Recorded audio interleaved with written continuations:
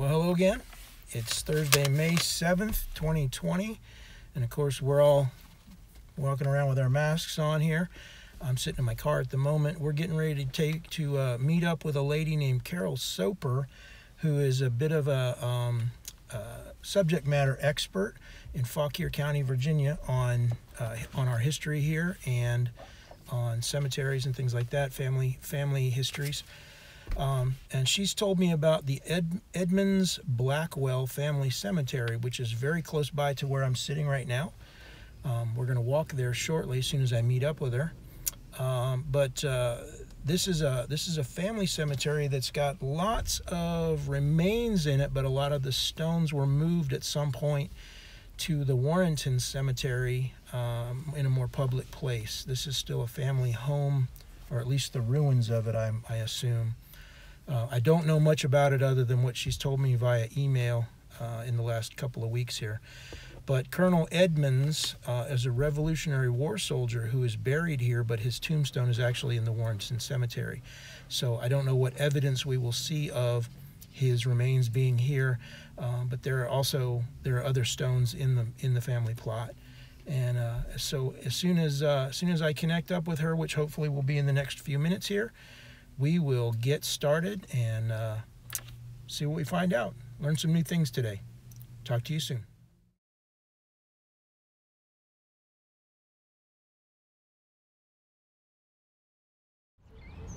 All right, so this is Mrs. Carol Soper.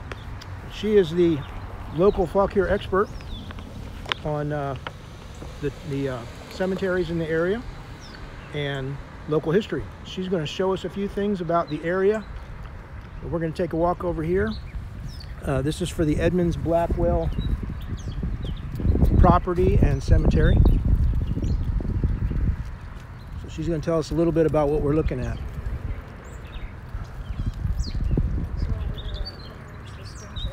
All right, so this is Oak Spring down in here, and the stonework is normally visible when there's not so much vegetation. I had posted a picture of that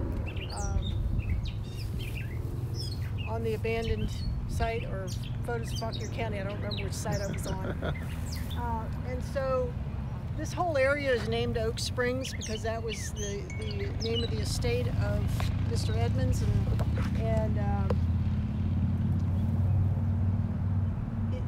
the spring is still there with the original stonework around it, and I think for the most part, most people around here don't even know anything about the history. They don't know why it's even called Oak Springs. So that is interesting. There you have it. Yep. So across the road here is the Oak Springs house, and we'll walk across there. I'll wait till everybody goes by. All right. The nursing home over here, you can see the one end of the house, the other end of the house. It originally had another floor to it. There was a fire, and I don't remember what year it was. And when the house was fixed back up, they left that damaged story off. They didn't rebuild that.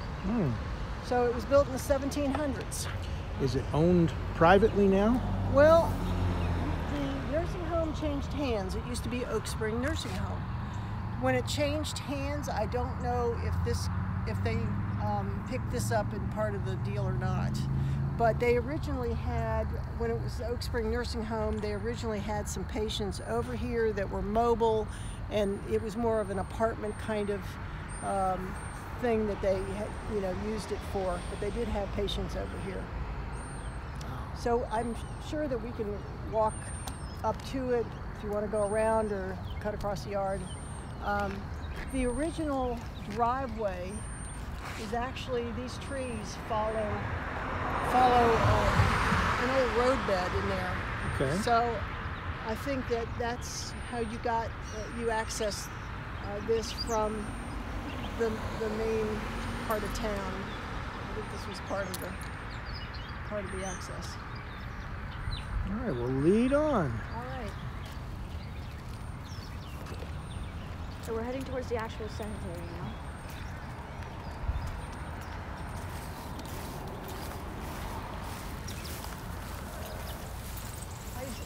come up here and take some pictures every now and then.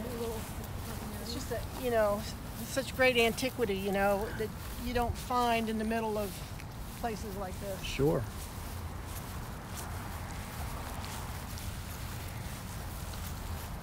I was at the Warrenton Cemetery about a month ago, and it's right in the middle of a whole bunch of condominiums. Yes. Well, when you see this one, you're gonna be saddened, I think. So this is the home. This is Oak Spring. This is some type of abandoned. This is Oak Spring. Abandoned houses. That is the Oak Spring homestead there. And it's typical 1700s architecture. The county was formed, you know, in 1759 officially, and I cannot think of Mr. Edmonds, Colonel Edmonds' first name, but he was one of the, I think, the original sheriffs of the county.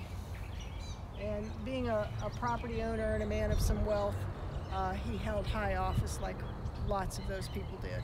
Okay. Should I go up close?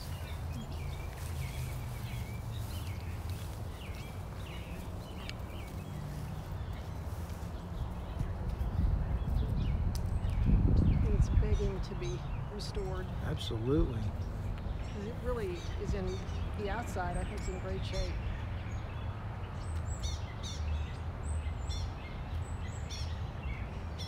It was overgrown, and there was still a fair amount of tombstones in it. And I'll give you some history of the cemetery here in a minute where we can find some tangible evidence of it.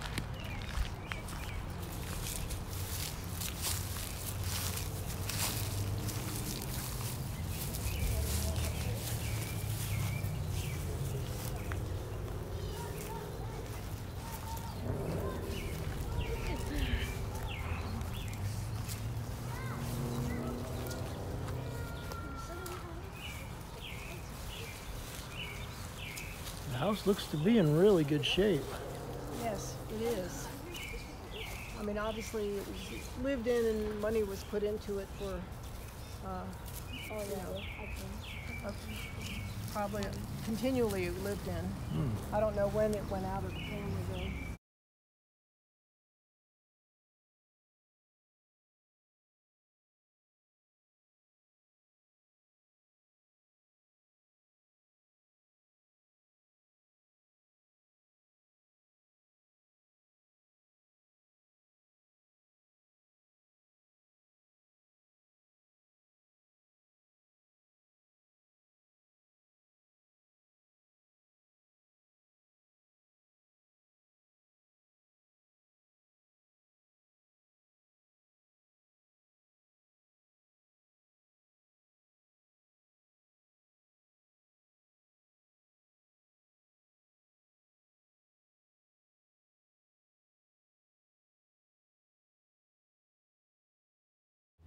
So is this the area?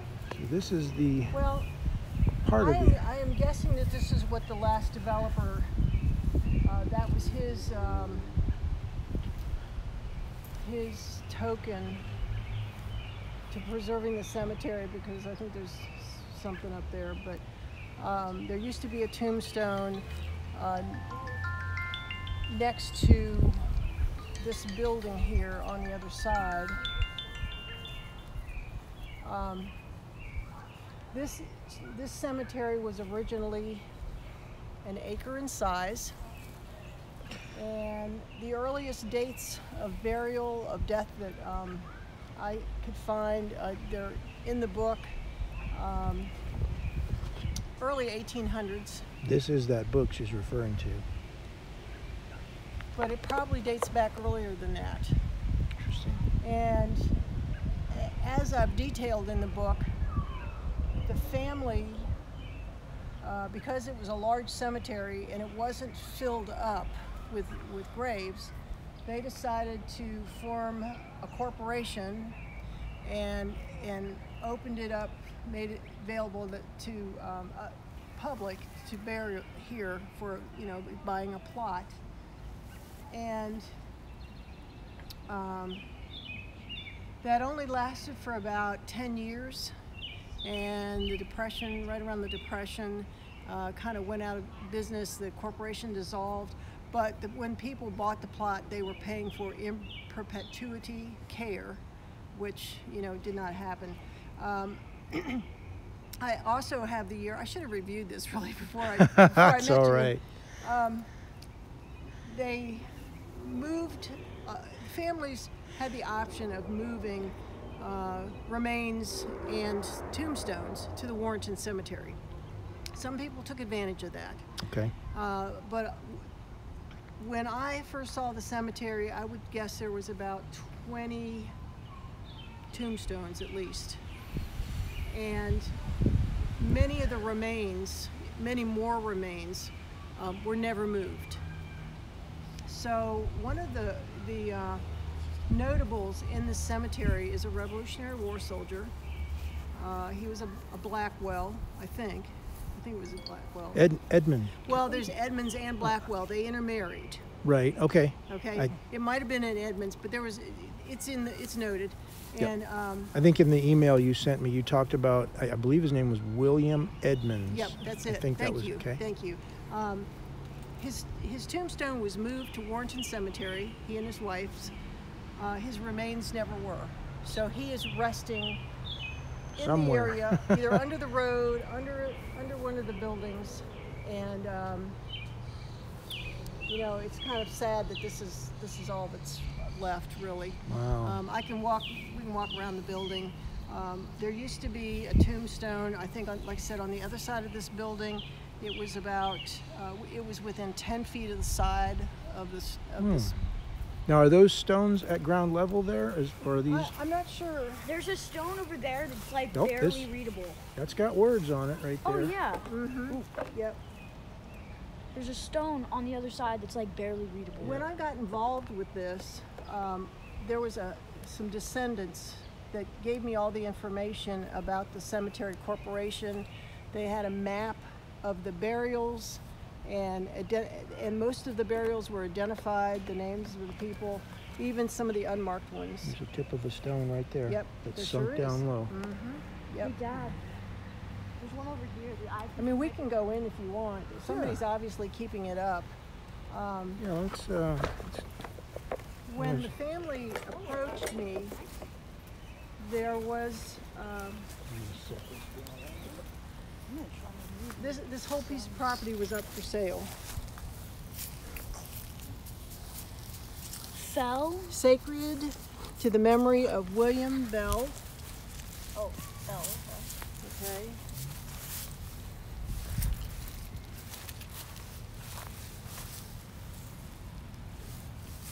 Born in northern.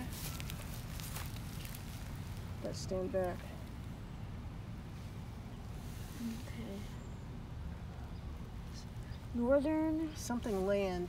I should have brought chalk. Next time I'll do that. John 1772. And then 1851. So born February 11, 1772. Died February 25th, 1851. look at that. Look at that. All right. And this looks like it probably originally was a footstone right here, but it could have been a headstone.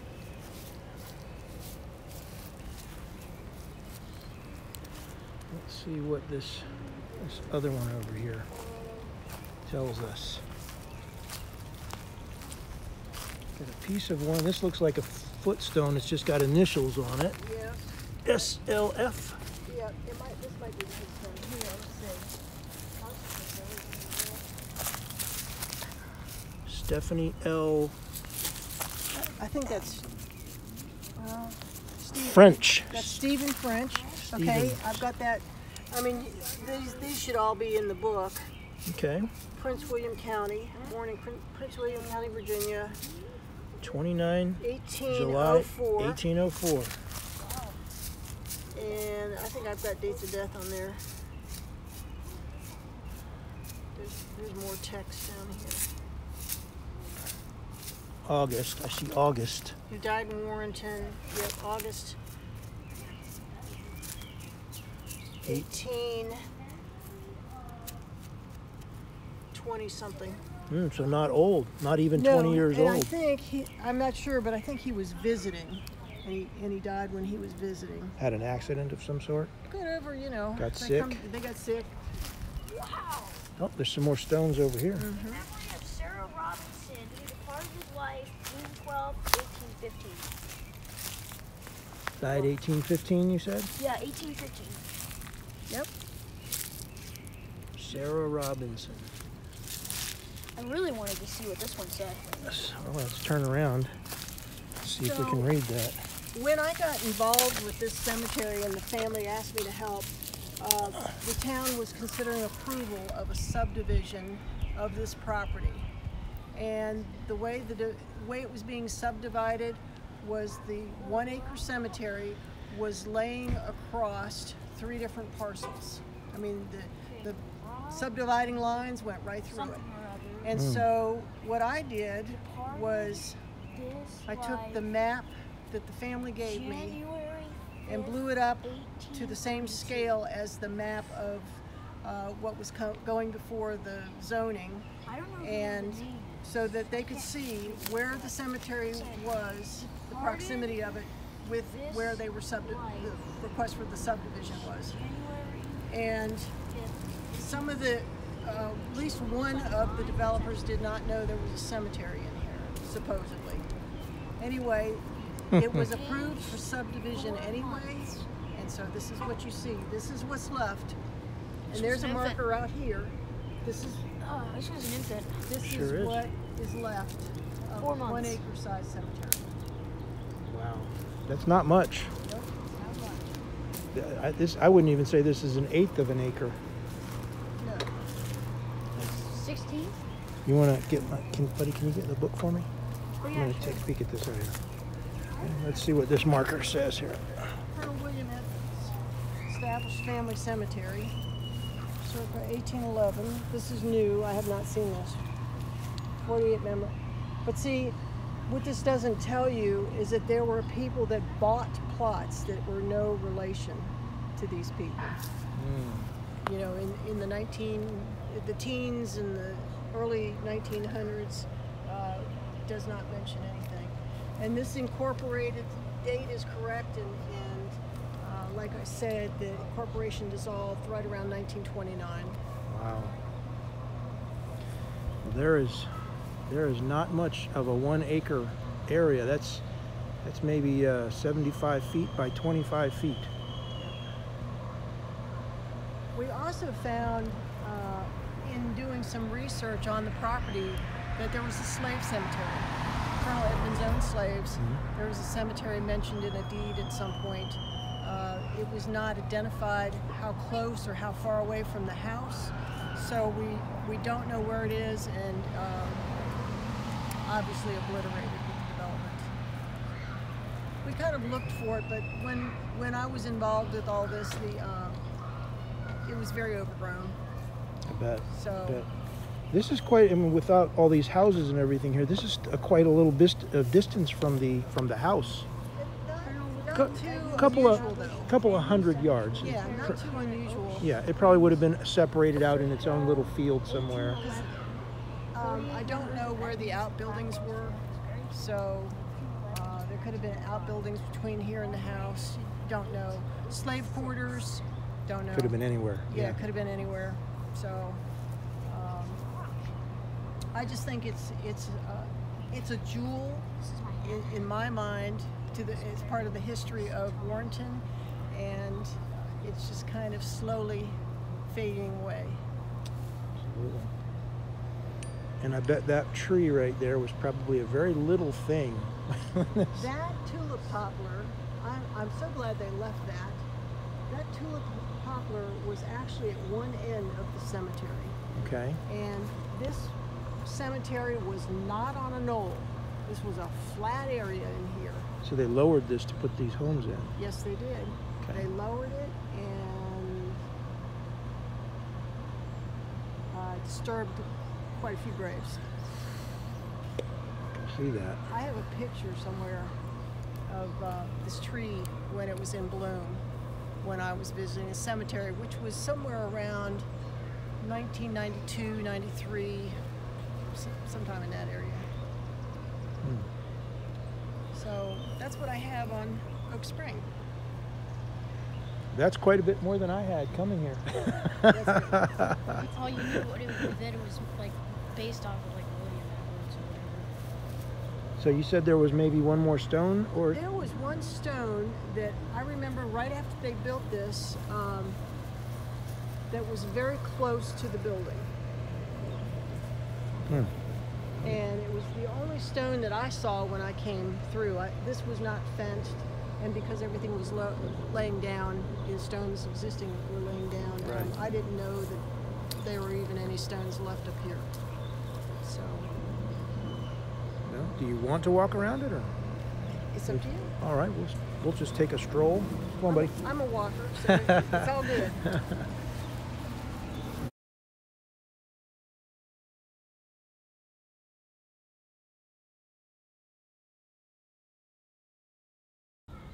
All right, well, that was it. We took a walk around the whole building, and we did not find the extra, the last remaining tombstone that at one point was here. But Carol, I want to say thank you very much for the tour, and this has been great, very informative, and I hope that our folks that watch these are blessed by what they learn from this. Thank you for your knowledge and sharing it. All right, have a great day. Thank you. And we'll see you guys later.